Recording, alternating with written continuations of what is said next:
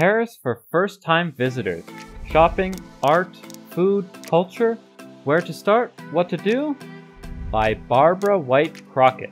A travel and culture freelance writer, she has studied and lived in Paris and returns regularly. Finally, after dreaming about it for so many years, you're going to Paris. There's so much to do and so little time. However, with proper planning and a sense of adventure, you can experience the true essence of Paris. Irrespective of budget or time frame, all you need is a good pair of walking shoes, an Uber account, and an open mind. Let's go! Morning suggestions. Ile St. Louis. Mornings in Paris are special, and your first morning should be one where you establish your agenda for the remaining visit. No better place to start than at the center of Old Paris, the Ile St. Louis, 4e, a tiny natural island located in the middle of the Seine, just behind Notre Dame. You will find a quaint, narrow streets bursting with small shops, restaurants, hotels, and locals beginning their day. Or roam around the perimeter on the quays overlooking the Seine. To me, this is the quintessential experience where you are transported into the Paris you have always imagined, and a great spot for a selfie. For a morning visit to Ile St. Louis, I usually find myself at La Brasserie Dalila for a quick cafe, omelette, and croissant. Here, actually, it's less about the food and more about the ambience and organizing your day, all while enjoying a seat at the center of Old Paris. Number 2. Notre Dame, Pont Neuf, Quartier Latin, Jardin de Luxembourg. After, you'll want to meander through the adjacent streets, do a little shopping, and maybe grab an ice cream before heading over to Ile de la Cité for a quick walk around the exterior of the Cathédrale Notre Dame de Paris to admire the guardrails and the lofty flying buttresses. Ravaged by the fire in 2019, the interior may not be open. Then make your way to the left bank, Quartier Latin Césien, via the Pont Neuf. Built from 1578 to 1607, this World Heritage Site is the oldest existing bridge in Paris and reveals ornate sculptures worthy of a moment to pause. To complete your late morning exploration, take a stroll up the Boulevard Saint-Michel, the student bohemian district of Paris, where you'll find bookstores, amazing creperies, and sandwiches to go. The Boule Miche is an area where you can deviate from your plan, make your own personal Parisian experience, and wander until your heart's content around the adjacent small streets, many of which lead to the Boulevard Saint-Germain. Here, there are even more boutiques, patisseries, boulangeries, and the ever-famous Café Les Deux Magots. Continuing back to Boulevard Saint-Michel, take another quick sidestep to the Rue Saint-Jacques, one of the most picturesque streets in Paris, for a quick selfie. But on sunny days, it's certainly worthwhile to end your morning at Gare du Luxembourg. Crepe in hand, sit and enjoy the massive gardens and the architectural beauty of the Luxembourg Palace. Number 3. Sacré-Cœur. Another tour best pursued in the morning is a visit to Sacré-Cœur Basilica, with its glistening white dome located at Montmartre 18e. Be prepared for a challenging hike up steep streets that twist and turn, combined with many steps, or have an Uber deliver you to Place des Terres. Once there, you can actually climb the 300 steps inside the basilica for an amazing photo op. Or just come early to experience this site of famous artists like Toulouse-Lautrec, Picasso, and Vincent van Gogh, and avoid the bulging crowds of tourists who will arrive later in the day. Don't leave without taking another selfie in front of the Sacré-Cœur, with all of Paris as your background. Afternoon options. Mornings quickly blend into afternoons as you lose track of time. The architecture, balconies, neighboring grocers, and galleries can easily interrupt your progress, as many galleries, shops, and restaurants do not begin to open until late morning. The afternoon is best saved for shopping and venues that open later. Number 1. The Right Bank, Palais Royal.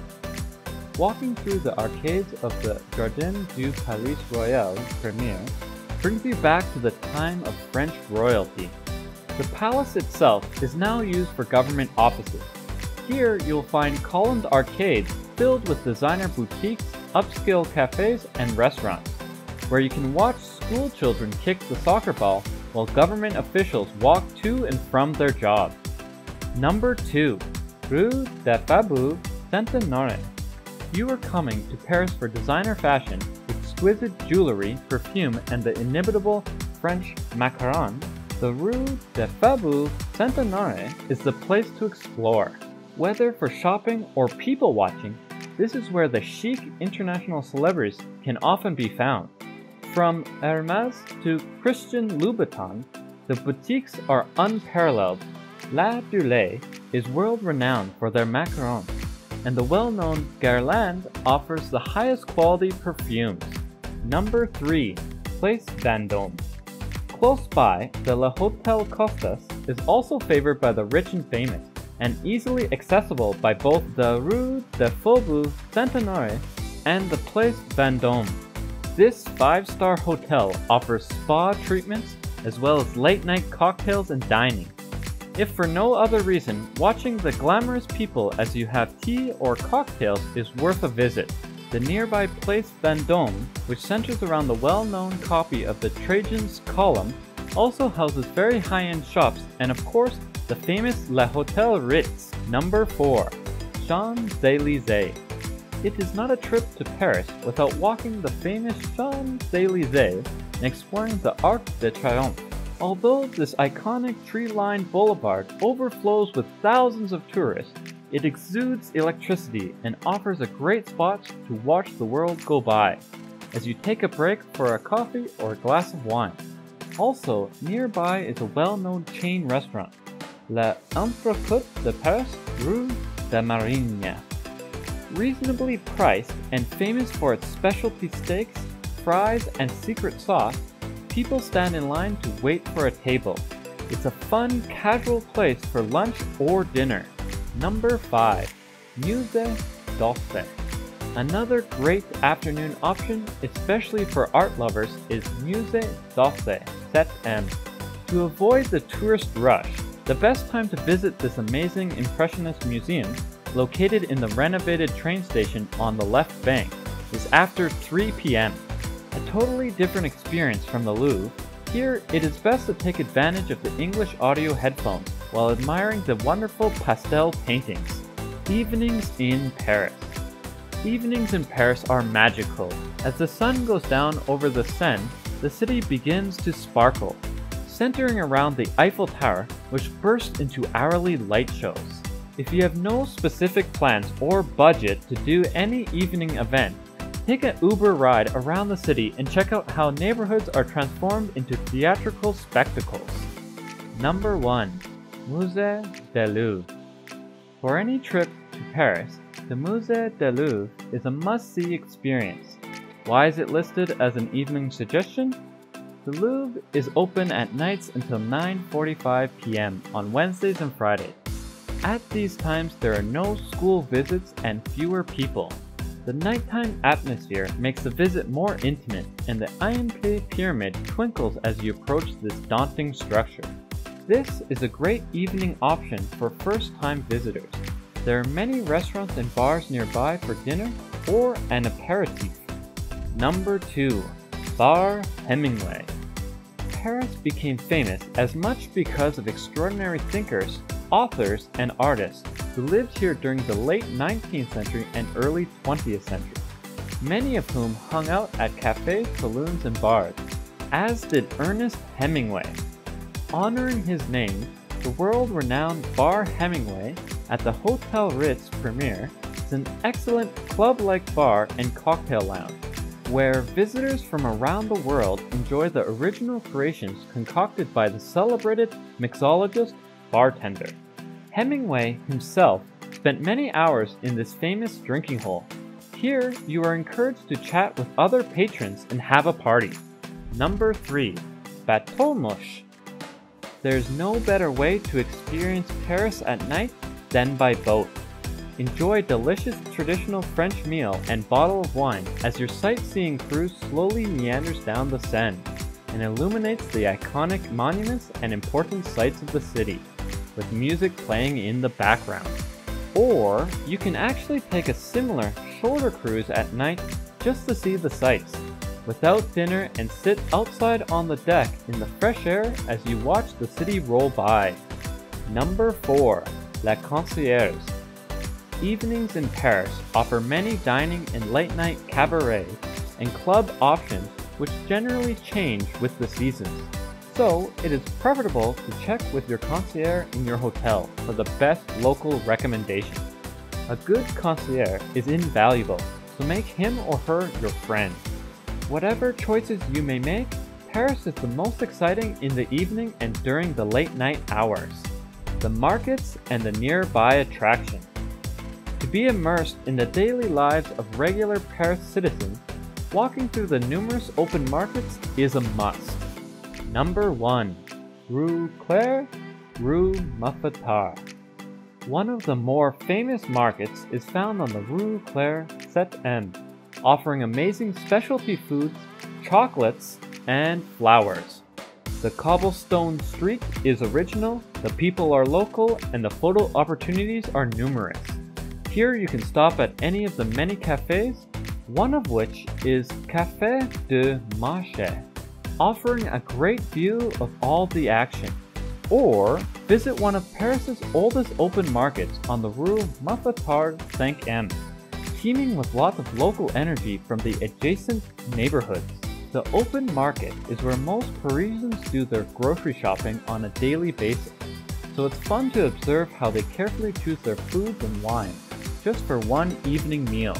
Number 2. Marché Grenelle, Eiffel Tower. However, my favorite is Marché Grenelle 7, offering a glorious array of foods and goods. This smaller, covered market, located in a lovely neighborhood just next to the Eiffel Tower, open Wednesdays and Sundays from 7 a.m. to 2 p.m. Whichever market you visit, and there are many all over Paris, the vendors will offer everything from fresh cut beef to desserts, flowers, candles, and tablecloths. For me, the cheese vendors are where I head first.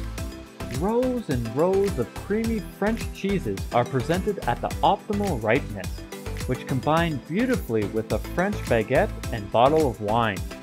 Number 3. Champ de Mars, Eiffel Tower, Jules Verne. After a stroll through the market, take your baguette, wine, and of course a chunk of famous French cheese for a mid-afternoon picnic. Find a spot on the Champ de Mars under the looming Eiffel Tower, 1887 to 1889. This is an excellent way to experience the Eiffel Tower and spend a leisurely afternoon where you can take in all that Paris has to offer. And if you are looking for a special place to celebrate a birthday or anniversary, the 5-star restaurant, Jules Verne, located on the 2nd floor of the Eiffel Tower, offers amazing views along with excellent cuisine, on your own.